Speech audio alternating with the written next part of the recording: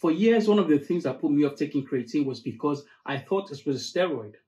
And I just didn't get the hype around it, to be honest. But you'll be happy to know that creatine is in fact not a steroid.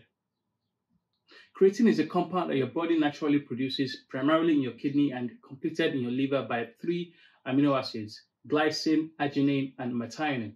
You can also get creatine from your diet from animal foods like red meat, fish, chicken, and eggs. Even if you do get creatine from your diet, you can still supplement it because you probably won't get enough of it because you need 5 grams per day.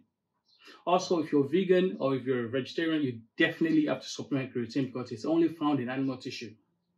And when creatine is low in your body, it can feel like you have no energy. Lastly, if you want to know which creatine to take, go on my website to read this article. I'm Ola from fitnessrecipes.co.uk.